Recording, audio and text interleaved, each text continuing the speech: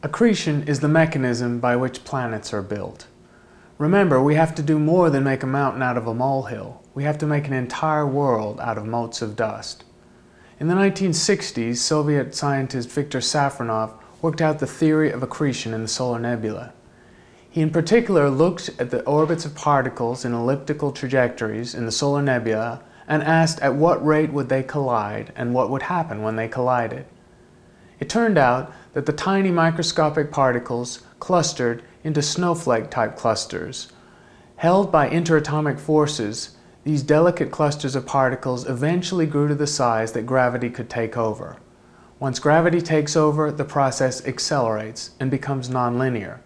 So while you might think that it would take a very long time to build a planet out of microscopic particles, once gravity accelerates the process, sweeping up of material in the orbits in the solar system very quickly creates a few large bodies with a relatively small amount of debris left over.